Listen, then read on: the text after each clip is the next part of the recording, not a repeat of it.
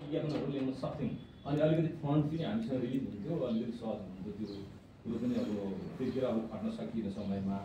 धेरै ठाउँमा अब पछि विज्ञापन लिने क्रममा पनि अब नेपाल के अरे राष्ट्रिय वाणिज्य के अरे नेपाल ब्याङ्क लिमिटेडमा म 2 पटक 3 पटक पुगेँ त्यहाँबाट विज्ञापन प्राप्त भएन पछि गएर टेलिकममा पनि गएँ टेलिकमबाट केही प्राप्त भएन राष्ट्रिय वाणिज्य ब्याङ्कबाट म 7 पटक जति पुगेँ त्यहाँबाट प्राप्त भयो 28-30,000 बिमा समितिमा 6-7 पटक पुगेँ कृषि विकास ब्याङ्कमा 12 पटक पुगेँ होला 12-13 पटक तर त्यहाँबाट प्राप्त हुन सकेको छैन धेरैचोटि खट्नुपर्छ भनेको त्यो चाहिँ पछाडिको खटाइ अब अगाडिको कुरा नगरौँ अब खट्ने कुरा अब धेरै अब खेलाडीहरू व्यवस्थापन गर्ने कुरा कोटा निर्धारण गर्ने कुरा अनि पछि गएर यो के अरे बजेट अनुमानित आय व्यय विवरण बनाउने कुरा जम्मा चाहिँ 232 जना खेलाडीहरूको हामीले चाहिँ कोटा निर्धारण गरेका थियौँ 116 जना पुरुष 116 जना महिला त्यसमा चाहिँ तपाईँको के थियो भनेदेखि 13वटा जिल्ला मध्ये 3वटा जिल्ला काठमाडौँ 5 जना पुरुष 5 जना महिला गरेर 10 जना थियो अन्यबाट चाहिँ 2 जना पुरुष 2 जना महिला 10वटाबाट 26वटा आबद्ध सङ्घबाट 2 जना पुरुष 2 जना महिला 52 26 पुरा 52 जना 104 थियो अनि बागमती प्रदेशबाट 10 जना 5 जना पुरुष 5 जना महिला र राष्ट्रिय समितिबाट 5 जना पुरुष 5 जना महिला त्यस्तै गरेर 6वटा प्रदेशबाट 2 जना पुरुष 2 जना महिला गरेर 4 जना गर्दै 24 जना त्यसरी टोटल गरेर जम्मा चाहिँ 232 जना 116 जना महिला 116 जना पुरुष गरेर 232 जना को कोटा निर्धारण गरेका थियौँ र हामीले जम्मा 7वटा इभेन्टमा चाहिँ खेल खेलाएका अब त्यो इभेन्ट्सहरू मैले अगाडि नै बोलेको अब यसमा चाहिँ हामीले के गर्यौँ भनेदेखि एक्चुअली यसमा चाहिँ अनुमानित हामीले यो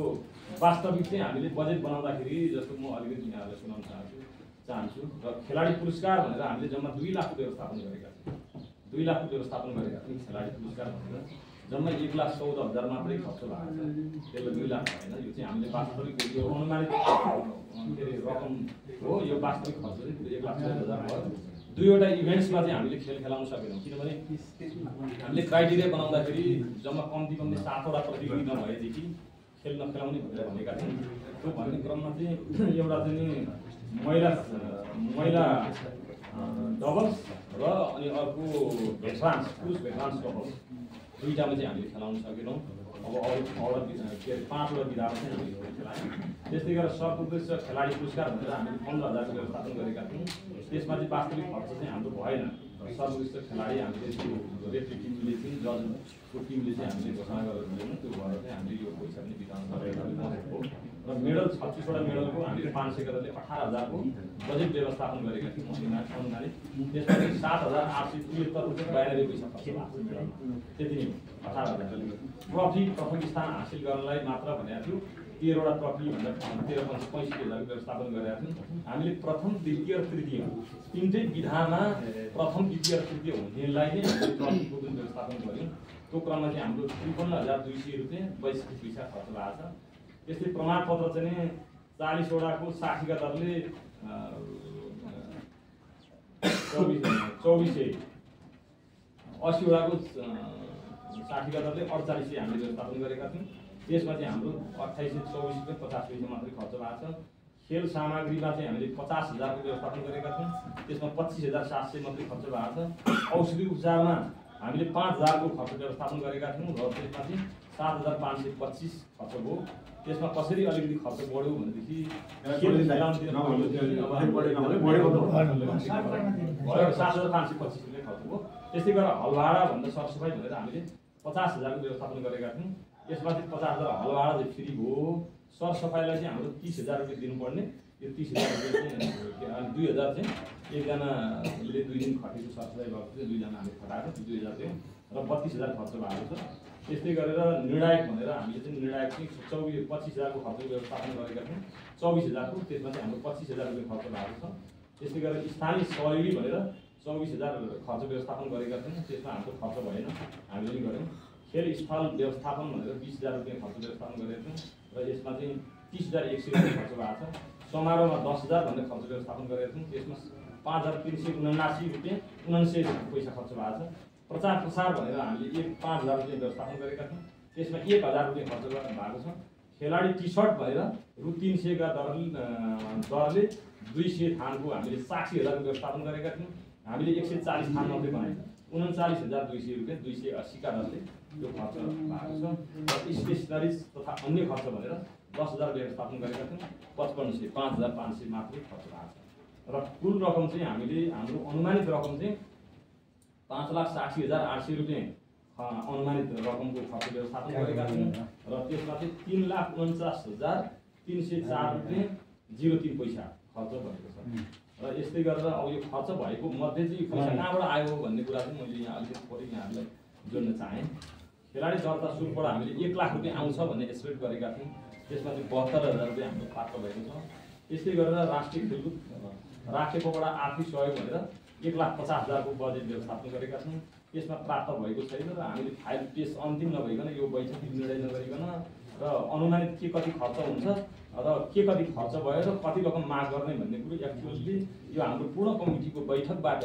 निर्णय भई पारित भएपछि मात्रै हाम्रो पेस गर्न मिल्ने प्रावधान भए अनुरूप मैले एउटा पारदर्शिता गर्ने क्रममा पनि यो अब यहाँबाट पारित गरेर मात्रै पेस गर्ने भनेर पेस भएको छैन, यहाँबाट पारित हुने बित्तिकै हामी पेस गर्ने क्रममा छौँ। त्यस्तै गरेर एनटियुसी केन्द्रीय समितिबाट हामीले रु 1 लाख रुपियाँ प्राप्त हुन्छ भनेर एउटा अनुमान गरेका थियौँ, त्यसमा चाहिँ रु 25,000 प्राप्त भएको छ। त्यस्तै गरेर एनटियुसी बागमती प्रदेशबाट 50,000 रुपियाँ प्राप्त हुने भनेर अनुमान गरेका छौँ, यसमा त अब हाम्रो प्राप्त भएको छैन र खर्च अलिकति टिमको खाताबाट अलिकति गएको छ, यसको चाहिँ एक्चुअली हिसाब आइसकेको छैन। त्यस्तै गरेर होर्डिङ बोर्ड एवं विज्ञापनबाट 1,05,000 रुपियाँ हामीले अनुमानित आम्दानीको व्यवस्थापन गरेका थियौँ र यसमा के अरे अनुमानित रकम चाहिँ प्राप्त हुन्छ भन्ने अनुमान गरेका छौँ। त्यस्तै गरेर यसमा चाहिँ आम्दानी भएको रकम भनेको चाहिँ हामीले यो पूर्ण तयार गरिसकेका छैनौँ। अब राष्ट्रिय वाणिज्य ब्याङ्कबाट प्राप्त भएको छ लगभग स्टेटमेन्टमा हुन्छ, बिमा समितिबाट छ, कृषि विकास ब्याङ्कबाट आउने क्रममा छ र नेपाल टेलिकमबाट पनि छ होइन। अब अन्यबाट चन्द्रागिरीबाट पनि अलिकति आएको छ, अब त्यो सबै हामीले त्यो देखाउने नै छौँ होइन। त्यस्तै गरेर होर्डिङ बोर्डको कुरा भइहाल्यो। त्यस्तै गरेर सहयोगी व्यापारीबाट प्राप्त हुने भनेर 55,800 भनेको छु, यसमा चाहिँ प्राप्त भएको छैन र भुक्तानी दिन बाँकी दायित्व भनेको चाहिँ अन्य चाहिँ 2,77,304 रुपियाँ 03 पैसा भएको थियो र यो पैसा चाहिँ कहाँबाट कसरी फुलफिल गरियो भन्ने क्रममा पनि यहाँहरूलाई म अलिकति सुनाउन चाहन्छु। भुक्तानी दिन बाँकी विवरण भनेर खेल संयोजक प्रजापति दाहालबाट 1,44,325 रुपियाँ मैले निकालेको छु त्यो बेला खर्च हुने क्रममा र 1,44,325 रुपियाँ खेलाडी टी सर्ट बाबत भुक्तानी गर्नुपर्ने 39,200 बाँकी नै भएको र डिजी क्लिक मेडल भनेको छ, मेडलमा चाहिँ 7,873 रुपियाँ 92 पैसा, ट्रफीमा 53,200 रुपियाँ 62 पैसा। त्यस्तै गरेर प्रशंसापत्र प्रमाणपत्रमा 2824 रुपियाँ 50 पैसा, समारोहमा 2159 रुपियाँ 99 पैसा गरेर 66,051 रुपियाँ 03 पैसा चाहिँ डिजी क्लिक मेडललाई तिर्नुपर्ने हाम्रो दायित्व बाँकी छ। त्यस्तै गरेर शिवम डिजाइन एन्ड प्रिन्ट हाउसलाई 3220 रुपियाँ तिर्न बाँकी छ। महासचिव उदय घिसिङ के अरे सहसचिव सरी है सहसचिव उदय घिसिङलाई 1,000 रुपियाँ दिन बाँकी छ। त्यस्तै गरेर यो डिजीलाई अध्यक्ष मार्फत पनि 65 भुक्तानी भएको छ, त्यो भएर 2,77,304 रुपियाँ 03 पैसा हामीले चाहिँ भुक्तानी दिन बाँकी छ र 1,44,325 मध्ये चाहिँ जम्मा 1,25,000 को चेक मेरा नाममा काटिएको थियो, मैले बुझेको थिएँ र 1,25,000 रुपियाँ खातामा नभएको भएकाले र त्यो भुक्तानी लिनको लागि खातामा पर्याप्त रकम नपुगेको कारण 18,000 रुपियाँ मैले आफैले फेरि खातामा जम्मा गरेर 1,25,000 को चेक साटेको छु र 1,07,000 मैले प्राप्त गरेको अवस्था छ। अब मैले पाउनुपर्ने पैसा भनेको चाहिँ प्रजापति दाहाल यो प्राप्त गर्नुपर्ने पैसा भनेको 37,325 रुपियाँ छ र यो राष्ट्रिय खेलकुद परिषदमा चाहिँ यो सरसफाइ बापत भनेर 30,000 रुपियाँ बुझाउनु छ, अरू केही नै हो। र हामीले चाहिँ खेलकुद पेस गर्नलाई चाहिँ यो अर्को त्यही नै हो। अरू अन्य कुरा चाहिँ अब यहाँहरूलाई केही त्यो सम्बन्धित जिज्ञासा के छ भने यो पास गराउँछु यो सबै पास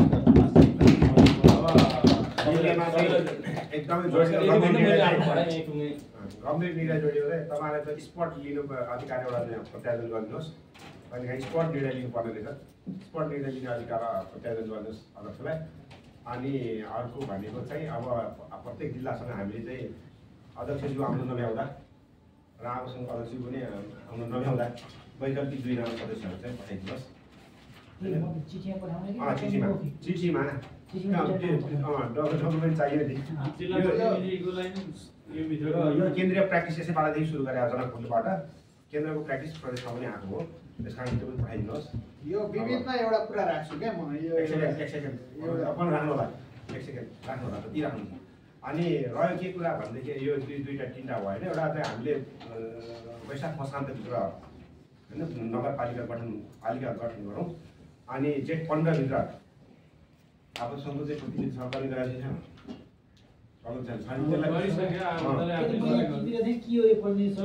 वार्षिक साधारण सभा परिषद गर्ने प्र्याक्टिस गरौँ होइन त्यो पनि कहिले गरौँ भन्दाखेरि जेठ 15 भित्र अब हजुरहरूको एउटा वार्षिक भेला हुन्छ नि त्यही वार्षिक भेला यहाँ चाहिँ के भनेर जाउने उसमा चाहिँ के भनेर छ परिषद विधानमा चाहिँ त्यस्तो रहेछ विधानमा के लेखाएको हामीले विधान हेरेका थियौँ परिषद बृहत बैठक गर्नुपर्ने वर्षमा एकचोटि भनेर विधानमा रहेछ त्यस कारणले यो चाहिँ अब मलाई थाहा छैन अब हामी आएपछि नै कुरा गर्ने हो हामी अगाडिको त कुरा गर्न सक्दैनौँ कम्तीमा सम्भव हुनेले हामीलाई पनि आमन्त्रण गर्नुहोस् होइन हामी आउने साथी भ्याउने साथीहरू आउँछौँ जिल्ला कोअर्डिनेटर र आवाससँग हेर्ने कोअर्डिनेटरहरू आउनै पऱ्यो जानै पऱ्यो उहाँहरू जाने व्यवस्था गरौँ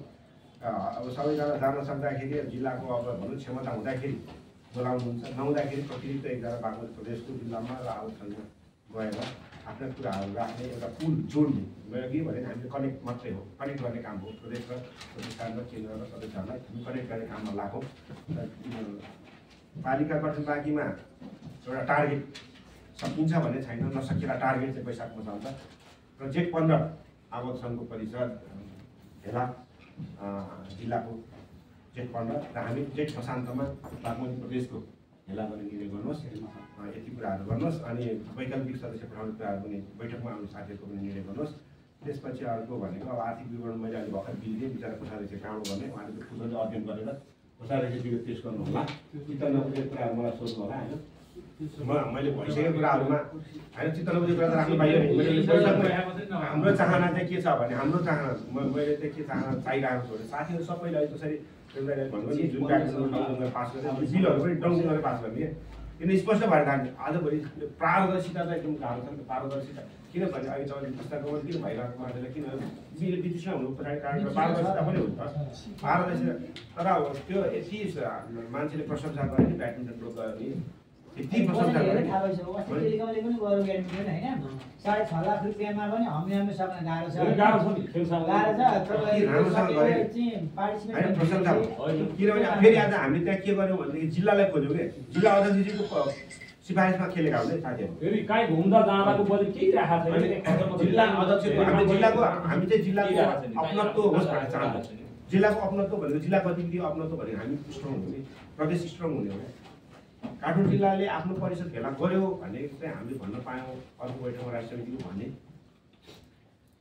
तपाईँको शिक्षक सङ्घको त भयो नि प्रेम भाइ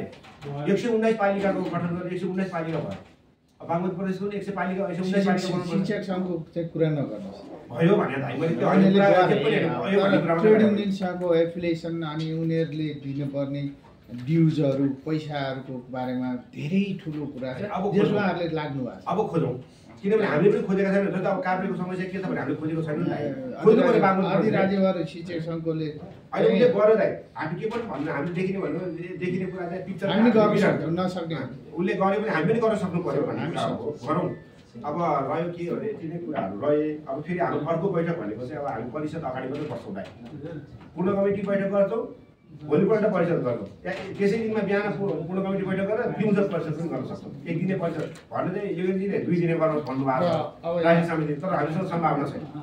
हजुर म एउटा दिनले भ्याइँदैन होला के छ भने परिषदमा चाहिँ जस्तो अरू यो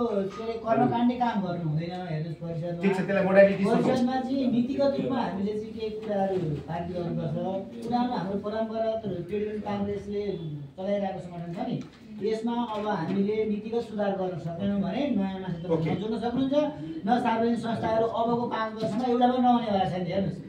सार्वजनिक संस्थाहरू 1-2 फाइदामा छन् जुन रोजगार राज्यले दिइरहेको छ त्यो राज्यको रोजगार पनि हट्नेवाला छ र संस्थाहरू पनि सबै कोल्याप्स हुनेवाला छन् अनि ट्रेड युनियन कसरी भएको छ है हिजोको दिनमा राम्रो सार्वजनिक संस्थाका ट्रेड युनियनका लिडरहरूले ट्रेड युनियन काङ्ग्रेस चलाएका थिए लिडरसिप दिइरहेछन् है र यी संस्था रहनेवाला छैनन् हामीले नीतिगत रूपमा बृहत छलफल गर्नुपर्छ त्यसको लागि विज्ञहरूलाई बोलाउँ हामी पनि बसौँ र परिषदलाई चाहिँ नीतिगत रूपमा चाहिँ समय दिउँ नीतिगत रूपमा विषयलाई चाहिँ नीतिगत कुरालाई चाहिँ समय दिनुपर्छ तपाईँहरूले के गर्नुपर्छ यो प्रकाशनको विषयमा उदयजी र साथीहरूले गरेको कुरा पनि मैले भन्छु यो मेडेको बारेमा चाहिँ मेडेको चाहिँ जिल्लालाई नै गर्नु भनेर जिम्मेवारी दिनुपर्छ। हामी सेन्ट्रलाइज हुन सक्दैन। होइन अहिले मैले भने केन्द्रको निर्देशक पुग्नुपर्छ बेललाई मैले होइन केन्द्रको निर्देशक के आउँछ तर हाम्रो छलफलको निर्णय चाहिँ मेडे तेह्रै जिल्लामा गरौँ। बागमती प्रदेशको चाहिँ प्रदेश राजधानीमा तपाईँहरू सबैजना निमन्त्रणा भयो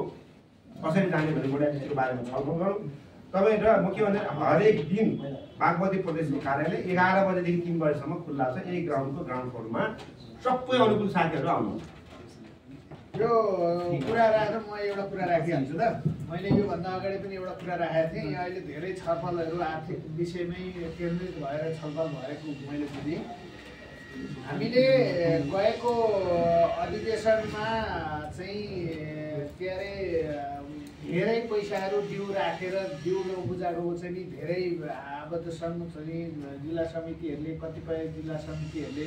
हामीलाई अब त हामीले उठाउने अधिकार छैन। त्यो विधानले केन्द्रीय महासङ्घले उठाउँछ त्यो उसको बाटो भयो। तर अहिलेसम्म रहेको ड्यू त हामीसँग धेरै पैसा बाँकी छ। हामी यतापट्टि यो पैसा उठाउनेतिर चाहिँ नलाग्ने हाम्रो त्यो त्यहाँ कसैले हुनै नगर्ने जस्तो हो। तपाईँको चाहिँ गएको अधिवेशनमा भाग लिने हामी चाहिँ यति पैसा यति पछि दिन्छौँ। अहिले 10,000 दिउँ 20,000 बाँकी राख्यौँ त्यो 20,000 मागौँ न।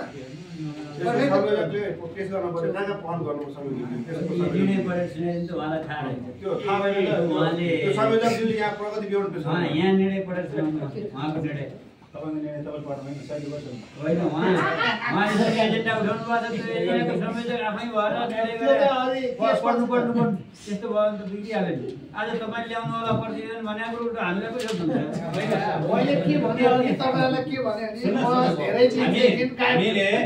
हामी धादिङको जिल्लाको एउटा कार्यक्रममा भाग लिन जाँदाखेरि बाटोभरि छलफल गर्दै गएर धादिङमा गएर हामीले एउटा निर्णय गरेका छौँ। त्यो निर्णय म यहाँहरूमा प्रस्तुत गर्न चाहन्छु।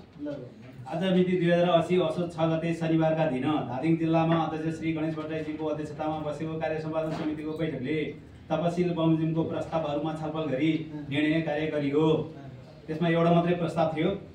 दुईटा थियो प्रस्ताव होइन दुईटा थियो प्रस्ताव। यसमा अध्यक्ष आपत्ति एउटा के थियो भने पढ्नुहोस् त्यसपछि म बताउँछु। दोस्रो कुरा म बताउँछु हो त त्यो भएको कुरा त लेख्नु पर्यो। ठिक छ त्यो पनि एनटियुसी बागमती प्रदेश समितिको बाँकी बकेता सदस्यता शुल्क असुल गर्ने सम्बन्धमा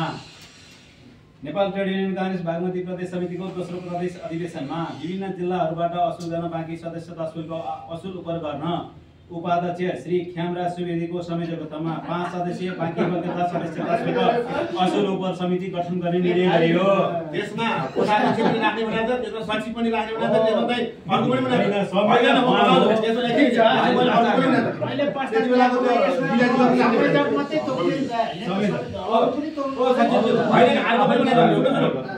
मेम्बर पनि तोक्या छ। मेम्बरको तोक्या छ एउटा संयोजक खेम, त्यसपछि सचिव, त्यसपछि कोषाध्यक्ष, त्यसपछि निराजी जिल्लाको कमिटी सदस्य जिल्लाको तोकेर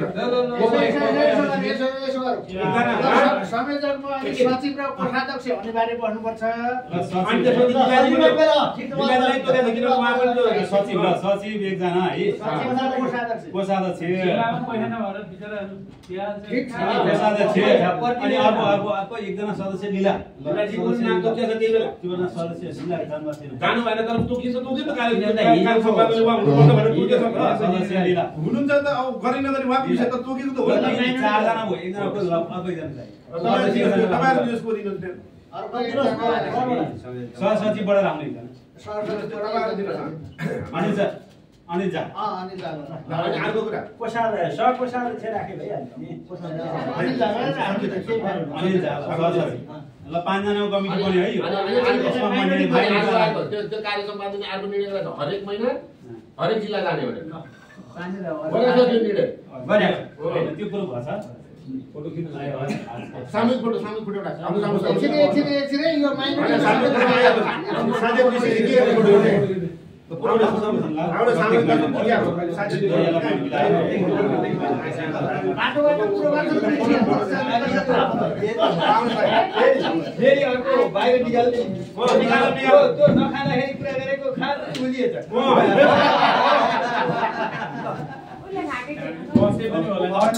हामी त